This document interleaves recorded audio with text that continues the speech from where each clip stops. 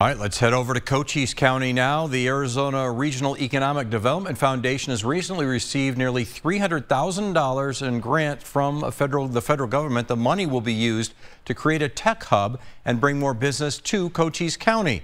The executive director says they've been working on the project for years before recently applying for the grant. The grant will cover research, staffing of mentors, and creating the tech hub. Hollis says a tech hub includes a business that works with technology, not just coding. This really is about growing your own.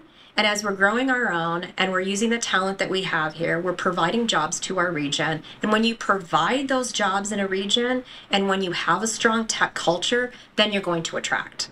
And I always say you can't attract unless you have something attractive. Now, Hollis says this is a multi-year project with the first year focusing on asset mapping.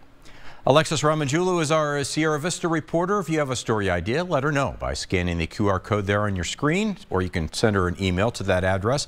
All the information as well can be found on our website, KGUN9.com.